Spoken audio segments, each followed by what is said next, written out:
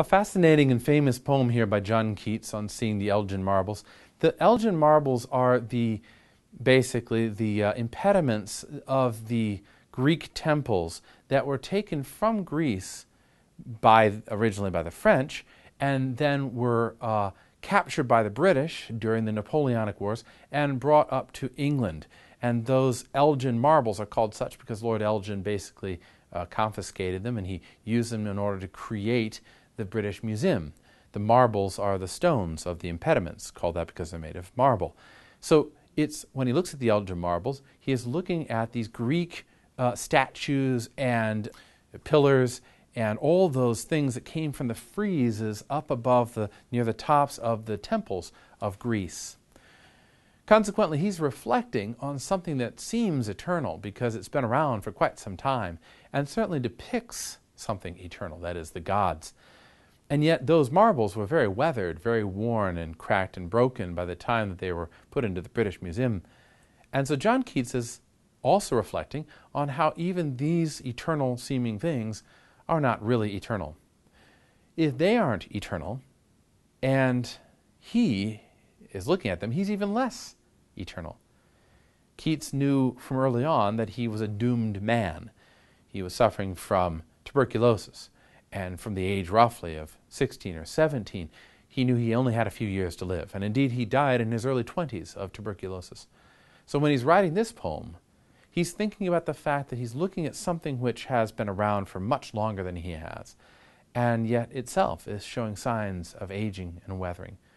And he who is going to be on this earth for a brief while is showing signs of aging and weathering as well.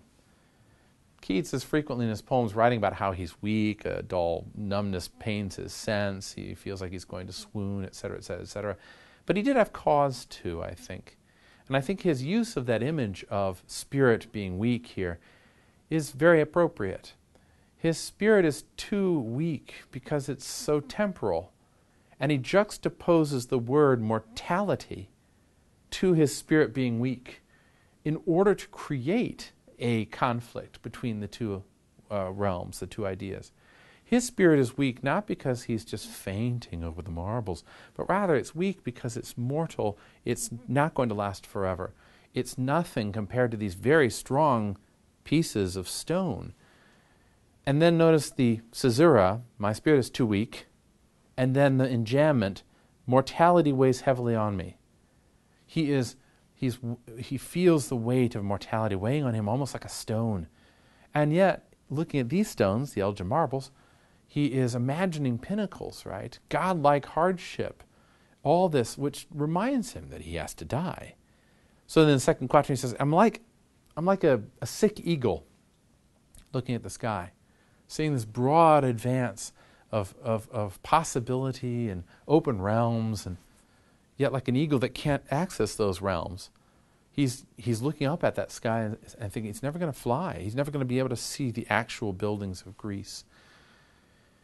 And yet, he has a turn of thought here, it's a gentle luxury to be able to weep, because he doesn't have the responsibility of keeping the cloudy winds.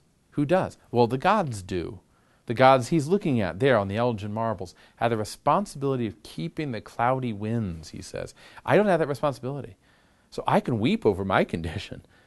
When you're in authority, you can't let people know that you're suffering or you're sorrowful or that you have made a mistake. And when you're not in authority, you have the luxury to be able to do that. And so in some ways, it's consolation to him. The gods have to keep the cloudy winds fresh, as he says, fresh for the opening of the morning's eye, so that when people wake up, they see the winds and the clouds and the skies. But then he goes into this interesting commentary, which he says, such dim conceived glories of the brain bring round the heart an indescribable feud. That is, there's a struggle within. When I start thinking about this, I'm mortal, and I'm going to die, and that's sorrowful.